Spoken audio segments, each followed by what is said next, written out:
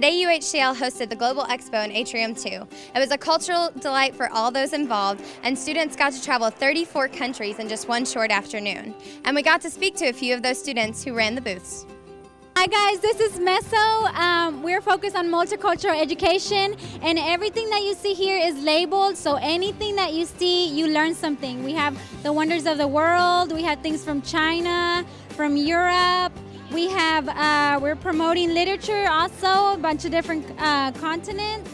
We have stuff from Paris, and everyone that comes to our table, we have them put up a sticky note to saying what they've learned. So our focus is on learning, and we want you to learn new things about everything. So what they did today is that they came up here, they grabbed a piece of paper, they used the markers, and what they did is they wrote their favorite books.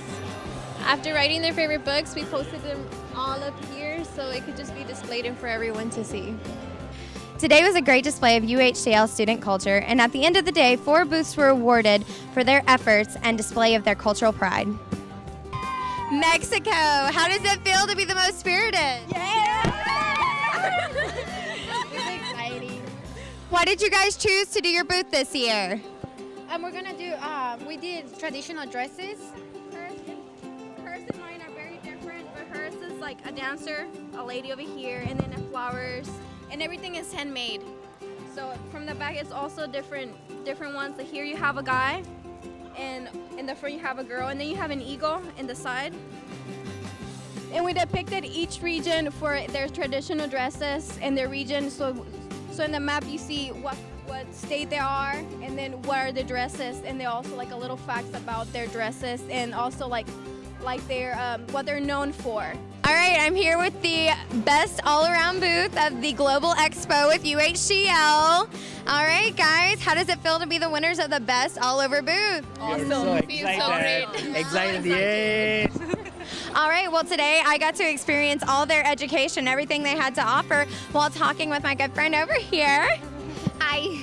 How was your experience today getting to talk to everyone and educate them about your culture? It was really great. I mean, I didn't know myself that I had so much culture in me. So I just, the more I spoke, the more I got it out.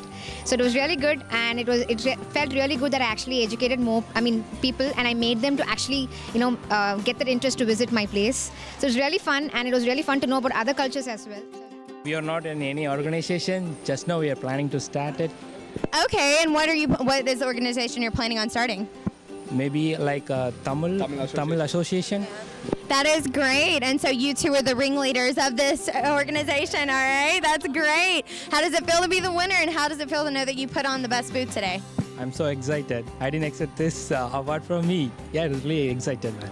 That about wraps it up for the Global Expo today. If you missed it, you can read all about it in the next issue of The Signal, or check it out on our Facebook and Twitter accounts. For The Signal, I'm Haley Follett.